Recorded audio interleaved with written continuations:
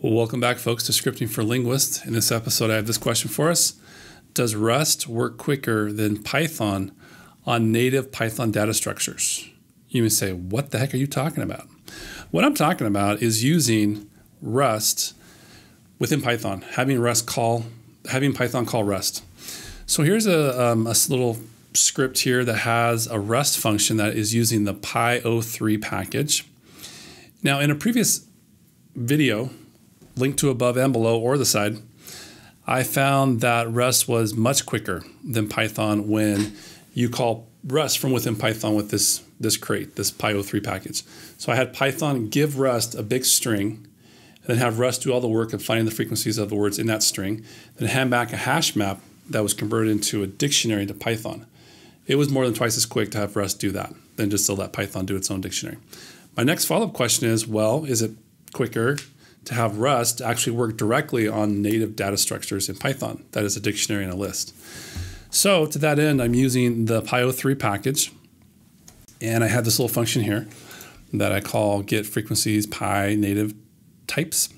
So I pass in a list from Python, and it's a PyList, what's called a PyList in the PyO3 package.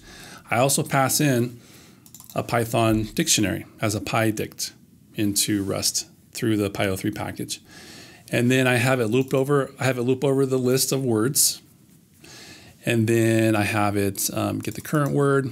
I have it get the current value. I have it extract it out.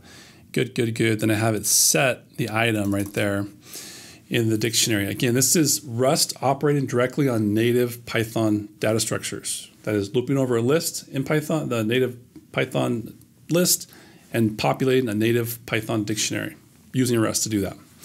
So is it going to be quicker or not? That is the question I have. And so here is my Python script.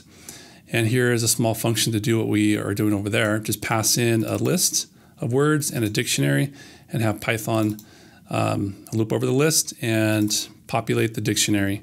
Again, it's simply modifying in place. There's no reason to return anything out of this function. That's exactly what we did over in Rust. Let me jump back over to Rust. Right there with the OK double parentheses there, it means it's a void function. It's not going to return anything because it's operating directly on the PyDict that we pass in. So I let this rip. I jump back over to Python here. I opened up a big file that has 230 million words in it. I opened up another connection to a CSV file to go out. I read in the words, uppercase them, found all the words with a regular expression in Python. And then I have it loop over 1,000-word increments. That is, start with 1,000 words, throw the 1,000 words at Python, as well as at Python, and having Rust do the work of actually populating the dictionary, looping over the list in Python. And then keep track. I have it do 10 trials in each of those 1,000-word increments. And so here's the Python. Very simple little thing. Create an empty dictionary, and then pass in the number of words right there on line 30, and then also pass in the dictionary. Again, it's going to modify in place. So there's no reason to return it out. Good, I have it write out these words just to make sure we're getting the same counts, these 3 random words. And then here's the here's the Rust module, as well as the function that operates directly on Python data structures, that is list and dictionary in this case. So I have it write out the times as well. So the big question is it actually quicker to have Rust do Python's work with Rust data structures, a list and a dictionary? At the bottom part of my screen, you can probably see I'm using Python 3.12.4, I'm using Rust 1.79.0, and I'm using Maturin 1.7.0, which is the Python package to have Rust and Python talk to each other. Okay, so let's just scroll up a little bit here. We can take a look at it. I let it run for a couple hours, and it got all the way up to 5 million words.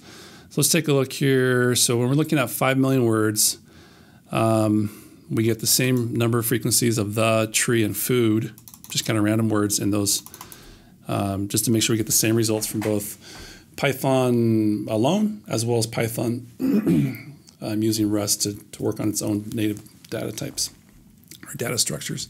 Excuse me. So what is this? Python took 387 milliseconds, and then Python having Rust do its work for it within Python took 345 milliseconds. Oh, that's interesting. Let's jump up, just jump way up here to something else. How many words? So that's still about 5,000 words, or 5 million words, that is.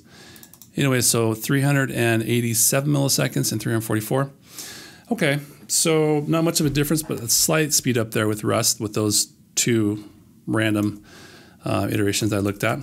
Let's take a look at our old friend R and see what we see when we plot all the data points up. Here we go.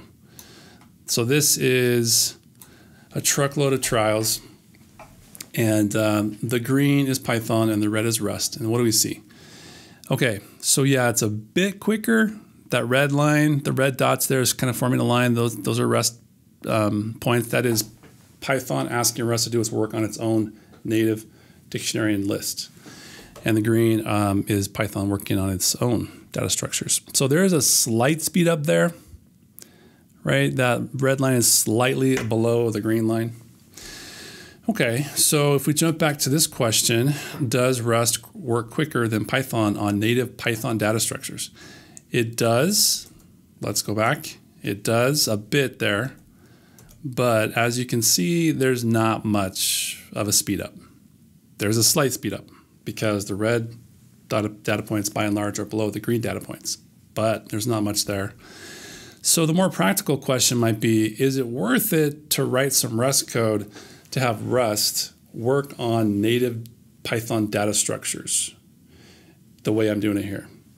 Probably not. Probably not. I'm not sure it's worth it to get that little bit of speed up. There's a slight speed up there, but again, it's not much. The better way I show in another video, the other video below, linked to above and below, is to just let Rust do all its work in Rust and then pass back a hash map at the end. That's quicker. That's 2 times quick. But here, when you're asking Rust to work on a native Python data structure that is looping over a native Python list and a native Python dictionary, it's not much quicker. It is slightly quicker, but probably not worth your while in trying to write some Rust code, unless you already know Rust really well. So there you have it. Rust is, again, quicker, but only slightly when it's working directly on the Python data structures of a list and a dictionary in Python. But from a practical point of view, it may not be worth it. It might be, it'd be better to write more Rust and let Rust do the majority of the work. So there you go. That's the answer to that question. Thanks for watching. Don't forget to like, subscribe, and comment. See you later.